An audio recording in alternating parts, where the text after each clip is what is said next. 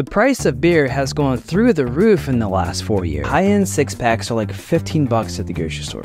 $15. But that's actually a hell of a good deal when you consider how insanely expensive beer is at breweries. The six-pack worth of the same beer on draft is like $36. So here's what's going on. The cost of natural gas went up by 50% in 2022. Grain went up by 20%, aluminum cans went up by 20%, and even the cost of carbon dioxide increased. The fizzy bubbles in your beer, those cost money, and the price went up. But none of this has increased the price of beer as much as beer recipes have. Pails are made using like 10 types of grain. IPAs are made using tons of hops with numerous dry hop additions. Stouts include stuff like macadamia nuts and vanilla bean, which is $200 a pound. And more beers being barrel aged. All of this stuff costs money, and that's why it's not uncommon to see $10 8-ounce pours, which works out to be $20 a pint.